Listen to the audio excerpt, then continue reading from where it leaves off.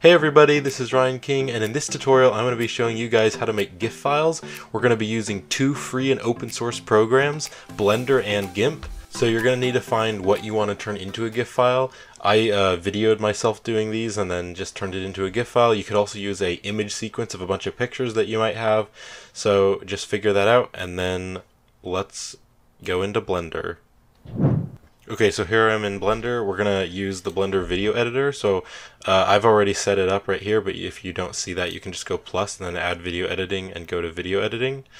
So I'm just going to jump over to video editing here. Okay, so I've got the video, so I'm just going to drag it in, and I'm just going to go to the spot where I want to make the GIF file, and I want about there. So I'm going to press K and cut this. This isn't really a Blender video editing tutorial, but I'll just say some shortcuts I'm doing, and then I'll select both of these and delete them, and then I'll cut these and then delete these. So now I'm just I just have this, and this is what I want to turn into a GIF file. Also the audio, you can just delete that because GIF files don't have audio. So just find the area that you want to be the GIF file. It should be pretty quick. I mean, GIF files are usually pretty quick. That's kind of like the style of them. They like a repeating action. That's usually what GIF files are. And here's the part that I want to turn into a GIF file. Now, another thing that people seem to do with GIF files is that they're always like low quality, and I think that's just kind of a style, but also just so that people can easily send GIF files. They're not like a ton of data. So this is a 1080p video, but I want it to be smaller, so I'm just going to set the resolution to 25. So that'll only be a quarter of 1080p, and you can make it bigger. I might actually make it to like 30. So now I need to just render out those frames as just individual files. So I'm just going to go to the output here, and I'm going to add an output. So I'll just go like this, and I've just made a folder called GIF file tutorial, and I'm just going to put all the pictures inside that folder. Make sure it's set to PNG, or I mean, if you want to, you can use JPEG, but you need to convert them to images. That's all good. I can go render and render animation, or Control F12, and here's all the images in that. So I'll just go right here, and if I just look through the photos, you can see that's it. And now that I'm in GIMP, I'm just going to go File, and I'm going to go Open as Layers. So what we're going to do is we're going to use GIMP to actually turn this into a GIF file. So I am going to now just drag and drop the folder, and you can see here's all the images.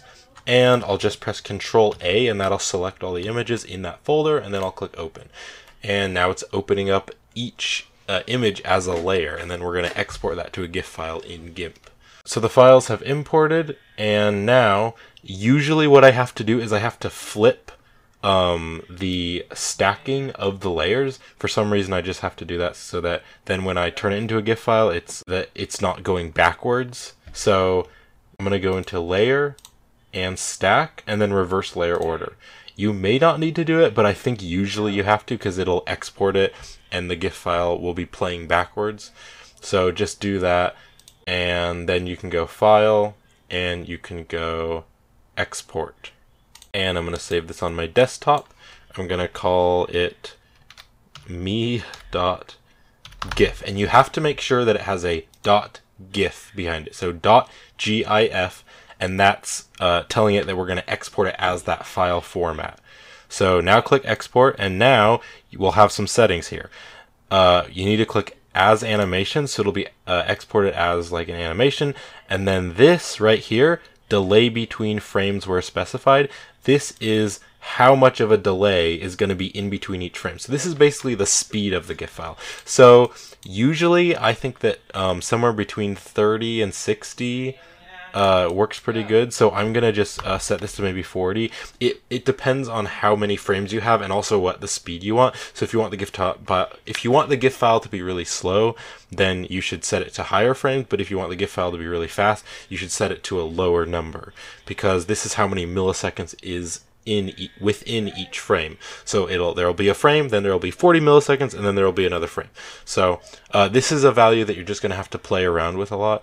And so I'm going to click Export. So here it is. So just to play around with it, just to show you, I'm going to set it to a smaller amount of frames in between so that it's a bit quicker. And I'll change this to 30 now. So then I'll export that, and it'll end up being a little bit faster. So now you can see it's a bit faster. I'm going to make one more GIF file, and this is the GIF file I'm going to make.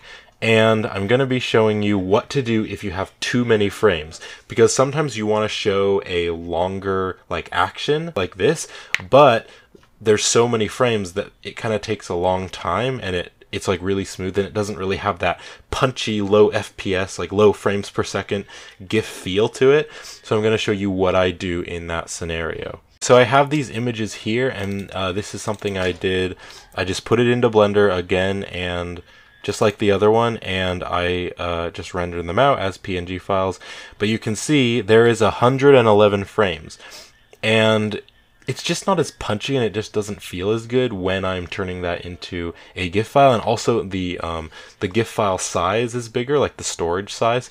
So what I do for this when I want it to be a bit of a longer action, but I still want it to be punchy and stuff, is in my file browser, once I've rendered out all the frames, I just select every other strip of frames, and then what I'm going to do is I'll just delete them.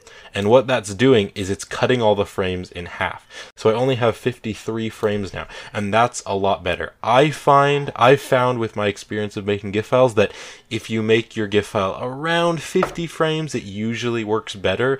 Again, it really is up to you. You can make your GIF file however you like, but I found that it kind of looks the best if it's about 50 frames, you know, give or take some. If you wanted it to be even more, you could like do that again if you had even more frames and just delete that. But this is going to be great. So now I'll just do the same thing. So I'll open up GIMP, and I'll just click Open as Layers. Press Ctrl A to select them all and open the frames. Layer, Stack, Reverse Layer Order, and then click Export As. I'm going to call this wave.gif